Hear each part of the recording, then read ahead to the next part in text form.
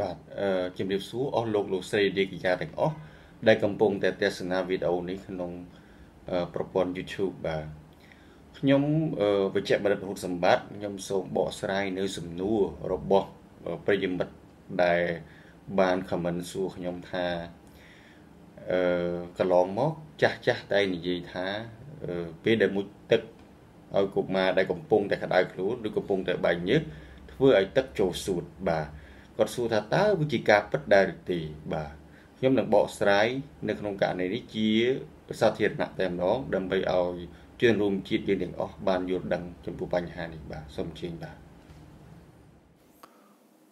តើការងូតទឹកឲ្យកុមារនៅពេលក្តៅខ្លួនឬនៅពេលបែកញើសអាចធ្វើឲ្យទឹកចូលសួតកុមារជាការពិតដែរឬទេតាំងតែពីបុរាណកាលមកចាស់តែងតែហាមមិនឲ្យងូតទឹកនៅពេលក្តៅខ្លួនបែកញើសព្រោះគាត់តែងមានជំនឿហើយនិយាយតគ្នាថាការធ្វើបែបនេះអាចធ្វើឲ្យទឹកចូលក្នុងសួតមុននឹងយើងថាពិតឬមិនពិត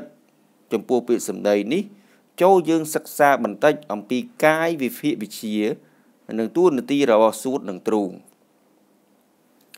សួតគឺជាសរីរាង្គមួយយ៉ាងសំខាន់សម្រាប់ជីវិតគ្មានសួតគឺគ្មានជីវិតសួតមានតួនាទីជាសរីរាង្គស្រូបខ្យល់ដែលមានអុកស៊ីហ្សែនចូលទៅក្នុងសួតហើយធ្វើឲ្យការផ្លាស់ប្ដូរដោយបញ្ចូលអុកស៊ីហ្សែនទៅក្នុងចរន្តឈាមដើម្បីដំណើរប្រព្រឹត្តទៅនៃជីវិតហើយបញ្ចេញមកវិញនៅសារធាតុសំណល់ឧស្ម័នកាបូនិកក្រៅពីនេះសួតមានតួនាទីជាសរីរាង្គការពារការជ្រៀតជ្រែករបស់មេរោគចូលបងប្អូនពិនិត្យមើលរូបភាពខាងក្រោមនេះយើងនឹងឃើញថាសួតគឺជាសរីរាង្គមួយដែលហ៊ុំព័ទ្ធយ៉ាងជិតដោយប្រអប់ទ្រូងដែលរាប់ពីក្រៅចូលទៅក្នុងមានស្បែកមាន3ស្រទាប់ទៀតគឺ epidermis dermis និង hypodermis ប្រព័ន្ធសាច់ដុំឆ្អឹងជំនីយ៉ាងក្រាស់ហើយមាំទាំ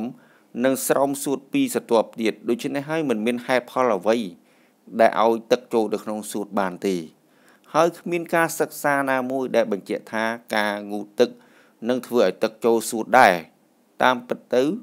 ការងូតទឹកជាមធ្យោបាយមួយជួយឲ្យបញ្ចុះកម្ដៅទៅវិញទេដូច្នេះតាមការសិក្សាខាងលើនេះចូលគួរតែបោះបង់ចោលនៅប្រព័ន្ធជំនឿដែលមិនសមហេតុផលបាទបើសិនជាបងប្អូនយល់ថាវីដេអូនេះ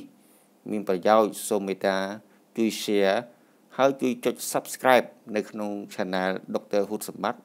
ដើម្បីទទួលបានព័ត៌មានផ្សេងៗទាក់ទងទៅនឹងសុខភាពបាទជំរាបលាសូមអរគុណបាទ